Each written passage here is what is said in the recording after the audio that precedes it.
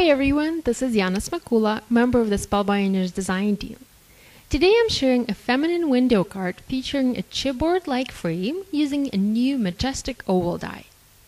I'm also going to use a stunning peony flower from the Creative Flower line and also Pixie Play cardstock from the Celebrations line from Spellbinders. Before we jump to making our card, I wanted to talk a bit about the die cuts that you are able to create using the Majestic Oval Die. This set has 3 dies which allow you to cut beautiful ovals when used on their own or stunning frames when combined together. Here I have a frame. I created this one by combining dies number 2 and number 3. Next I have a beautiful oval cut using die number 2. I absolutely love the embossing on this one. Now if you combine die number 2 with die number 1, you're also able to create a beautiful frame, and I really like that inner cut edge. And finally, I have a piece cut using die number 1 from the Majestic Oval set. Let's start working on our card.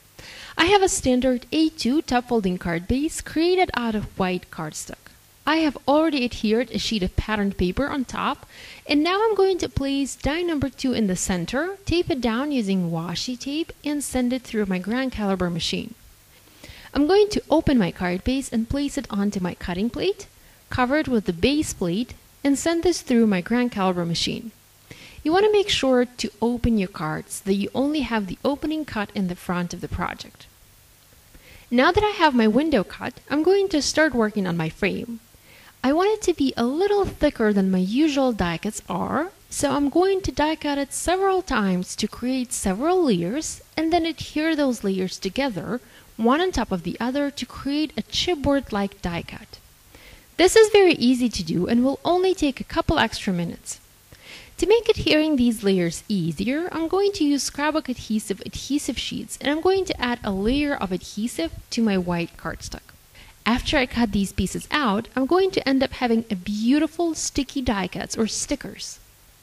You can also skip this step and simply die cut several layers out of cardstock, then use paper glue and stick them together.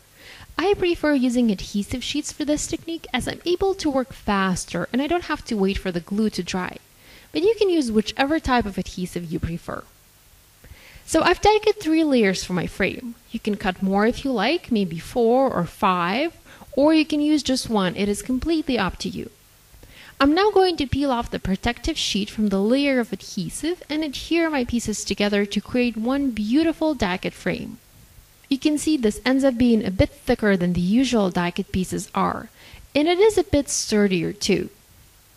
Now I'm going to add some foam adhesive to the back of this frame to adhere it onto my card base. I've cut my foam squares into strips to make sure they fit nicely behind the frame and remain invisible. Now I'm going to use die number 1 from the Majestic Oval set, and I'm going to die cut an additional element for my card.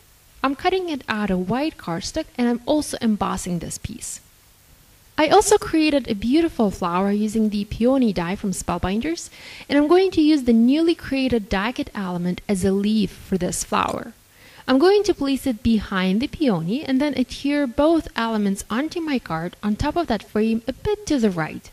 To add a pop of color to this project, I'm also going to use several leaves which I die cut using the leaf die from the peony flower set out of Pixie Play cardstock. I'm also going to add a sentiment which I heat embossed in black embossing powder onto a piece of vellum and several pink enamel dots. To make my card a bit more interesting, I added a layer of patterned paper inside the card so that it is visible through the window on the front. So this finishes my project for today. Thank you for watching this video. If you have any questions, please leave them in the comment section below. And be sure to subscribe to Spellbinders YouTube channel for more videos. Thanks for watching! Bye!